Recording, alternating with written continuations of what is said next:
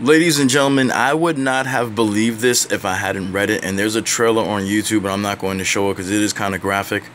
There was a show called CRACKA that is coming out, and it's created by this man here. His name is Rage, I believe. He is a record producer, hip-hop producer. He's married to a black woman since 2002. And he has made this series where there's a white supremacist that somehow gets transported back in time of the slave times, and the roles are reversed now. So white people are being hung, white women are being raped, and the slave owners are black people. Okay, of course, a lot of people who are white have a problem with this. What I saw from the YouTube video, it has more dislikes than likes. I mean, that's not a surprise. Me supporting this show, I won't support this show. I mean, I know some of you out there that, you know, you can't stand white people. I mean, I can't stand what the fuck they do. I don't hate them, but I'm not a friend of theirs either. I'm not going to support this show.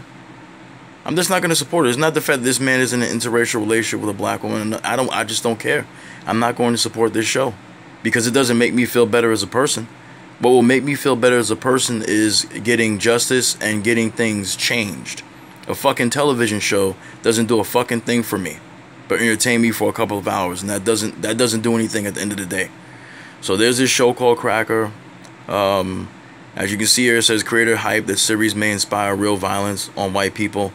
There are some white people out there that believe that this show may inspire black people to go out there and start killing them because of what's going on now, because we're showing that we're getting tired of the injustice that's going on in our particular community. You know, they're getting scared of shit like this. I mean, it's a fucking joke to me. It's funny that they even have a damn show like this. I want to read a part of this article which is so interesting to me, and I'm going to tell you why it's interesting in a minute. The new series, without the shadow of a doubt, is divisive and extremely racist revenge porn that has now been confirmed with a comment from the actual creator of the show, wherein he showed excitement and approval of a comment that warned that his series might actually result in death of white people.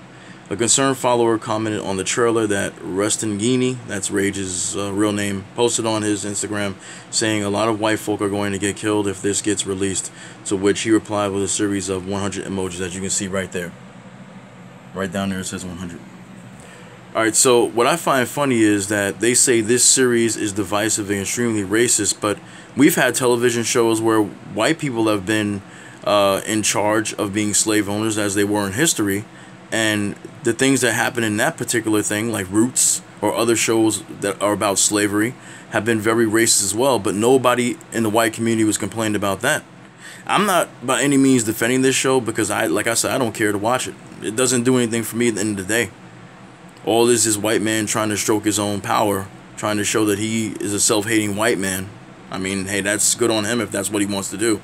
But to me, it's funny how they say it's divisive and extremely racist when I've seen more things that white people have done in their shows to black people and other people. But I'm specifically talking about my people right now, black people, that are racist, but nobody cries foul there. It's funny to me.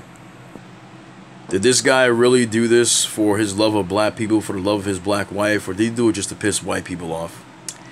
I don't know. I think he did to piss white people off, to tell you the truth, because look at this guy right here. He thinks he's black the way he's posing and shit. It's funny to me. Maybe he does like the hip-hop culture. Maybe he does really love black people. I don't know. I don't trust most of these people. You already know how I feel about them. I don't hate them. I just don't trust them. To me, a lot of their fucking support and a lot of their love is bullshit and fake, as far as I'm concerned. This is his wife right here.